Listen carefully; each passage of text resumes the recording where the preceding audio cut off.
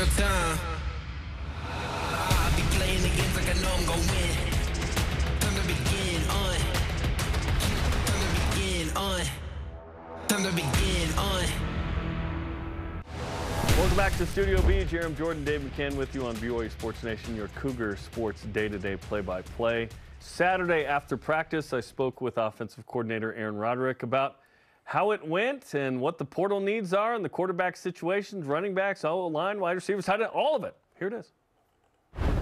All right, Aaron, spring ball's over. How'd it go for you? It was good. I thought we made a lot of progress this spring. A lot of things to work on. We still got a long way to go, but we definitely got better. How would you quantify that improvement? Well, just the physicality I thought was good. We saw some real development in some of our young offensive linemen, tight ends, young running backs. Just you can see a daily improvement in those guys. And it was a pretty physical spring, but it was necessary.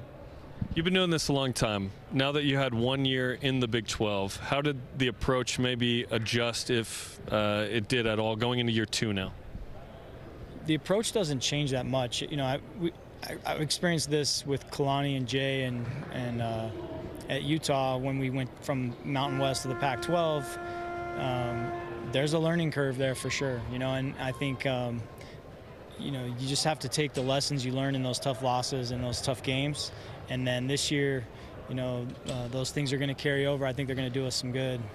And, you have to learn to put the game that you played on Saturday behind you, win or lose, and be ready for the next one, because it's going to be a tough battle every week. How did last year affect your preparation for this spring ball, given struggles in the run game, yet effectiveness in certain areas? Yeah, it definitely, the struggles we had in the run game last year, that was number one priority of this spring, was get back to running the football the way we have in the past. And we were a very good running team, 3-4 years in a row. Last year we took a step backwards. And so the number one priority this spring was to be able to get our run game going, because play action pass is where our big plays come from. And so that's what we've been working on all spring. You kept the continuity of the returning group, didn't really add to it. What do you love about that group to the point where, hey, we feel like we've got the guys here already?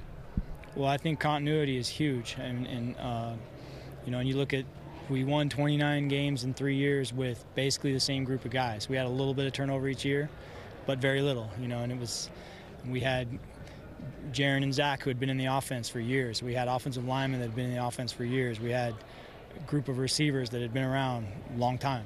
And I think that's an advantage we have this year, is everybody's back pretty much, and so they've all played, they all know what we're doing, and that chemistry that develops in time playing together is huge. And I think our basketball team had that this year. It was basically the same group of guys for the most part that struggled a little bit a year ago, and then this year they had a great year. And I think there's no substitute for playing together. And that doesn't automatically equate to success per se, but what are you seeing from the guys that makes you encouraged that, like basketball, you could have a leap forward? Well, you just see it happens in little ways, little things. Might be a route we're running and where the quarterback and the receiver are on the same page, and the ball's out before he breaks and it hits him right in stride, where maybe in a game last year we were just 6 inches off, and now a few months later you've got more reps under your belt at that play, and then you see it work in practice, and you just have more confidence. Okay, that particular thing is going to work in a real game next year. And there's dozens of examples of little things like that happen every day that only happen by just playing together, just repetition. At running back specifically, is there a specific pecking order at this point? Like, is LJ RB1, and then is there an RB2?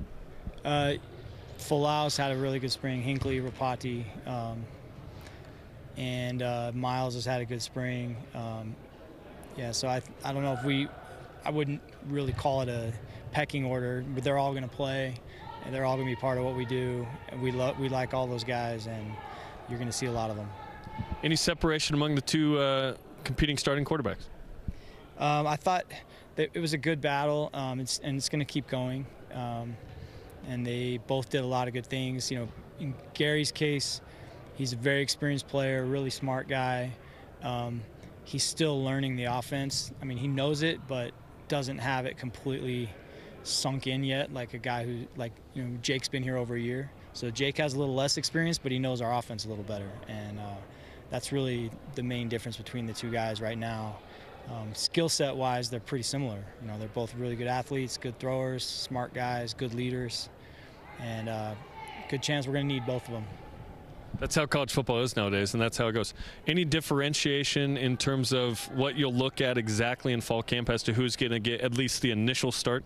Yeah, I mean, it's pretty simple. It's just whoever takes care of the football and moves the team the best.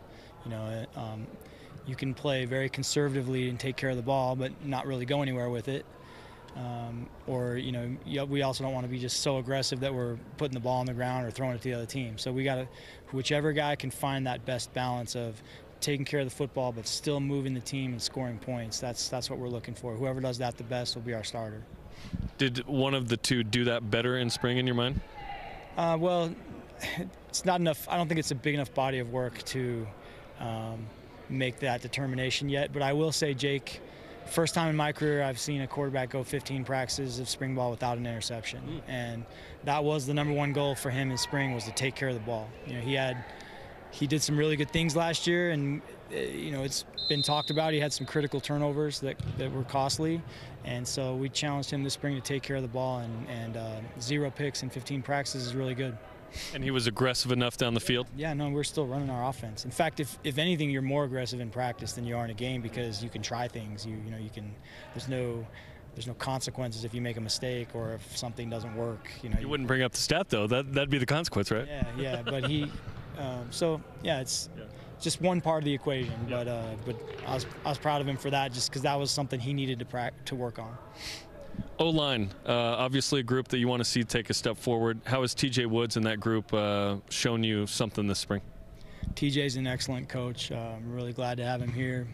Saw some really good development in that group. And again, we have some returning players there that are going to be critical to our success next year. Braden Keim, you know, we're getting him back. Connor Pay, Waylon, Caleb at the end made a huge improvement this spring. I'm really happy with the direction he's going. So just got to keep going, though. You know, I think all of us got a little bit humbled last year. You know, we'd had a lot of success running the ball for a few years, and then last year it was a struggle. And so I think the key is just keeping our edge, you know, and our determination to get back to what we used to be there. Kingsley's going to be drafted. That'll be 3 straight left tackles from BYU. That's a big deal. The only other position I would argue is more impressive would be quarterback, which you put 2 in the league, and hopefully Keaton gets a good chance here. What does that say about the program, having 3 left tackle starters in a row get drafted? It says that this is a good place to play left tackle. You know, I mean, I think for us that's huge in recruiting, to be able to tell our guys, you know, tell our recruits that our offensive linemen get drafted. And we'll have more. There's more guys on our team right now that I believe will be drafted in the next couple of years. Keanu Hill at tight end, how's that been showing so far? It's going well. He's a tight end. He fits. You know, he doesn't have to battle his weight anymore. He's been 3-4 years now just battling to stay below 230. You know, and now he doesn't have to fight it. He's 240, 245, and looks really good. He's running as well as ever.